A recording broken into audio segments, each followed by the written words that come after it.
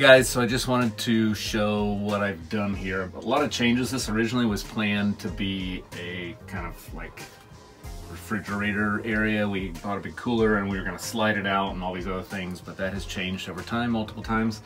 So I finally ended up on this. And what we did, and I saw this on YouTube, which I thought was a fabulous idea, is I've got a fountain pump down in here. So this bottom is a fountain pump sitting in a 5-gallon bucket.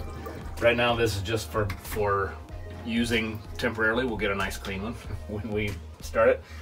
But the pump actually is fed into the water line here. So we do dry camping, so we have no hookups or anything like that.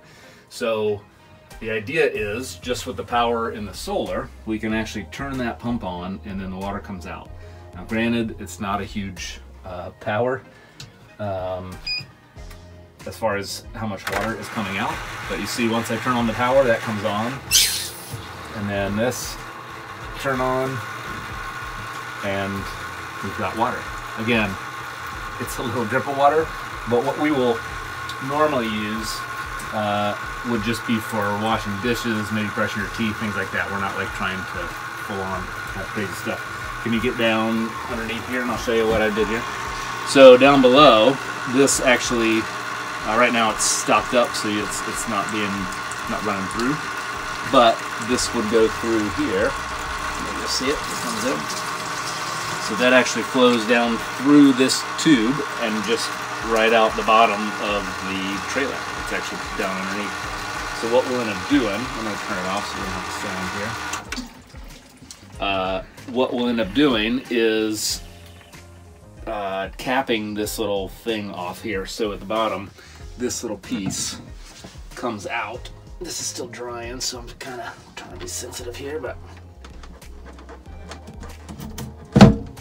so this part will remove as we stop and go, and then I'll have a cap. You want to come in onto this a little bit and see that goes out to the outside.